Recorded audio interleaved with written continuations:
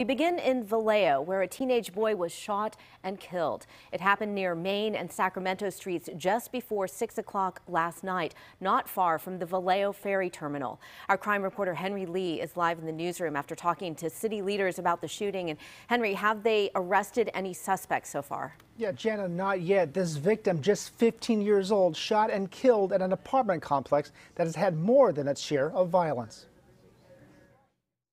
A 15-year-old boy was shot and killed in Vallejo, the latest victim of violence in the city. It's disturbing. It's not only disturbing, it's disheartening to see a young boy like this shot to death.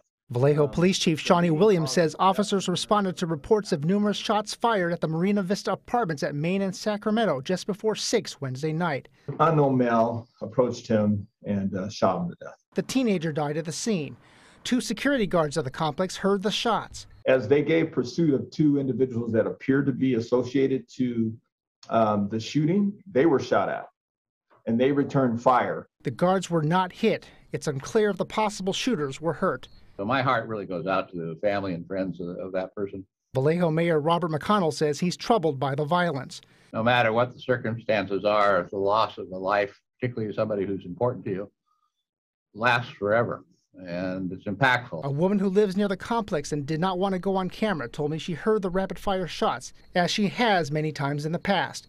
But she told me being outdoors in broad daylight with nowhere to run was a new low for me. The mayor says anyone with information should come forward.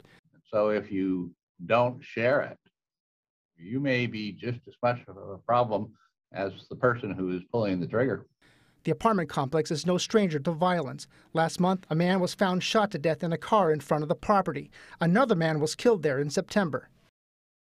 Now, this teenager is Vallejo's 7th homicide victim this year, and police say any tip, no matter how small, could lead to a big break in the case. Live in the newsroom, Henry Lee, KTVU, Fox 2 News. Thanks so much, Henry. Certainly feel for that teenager's family.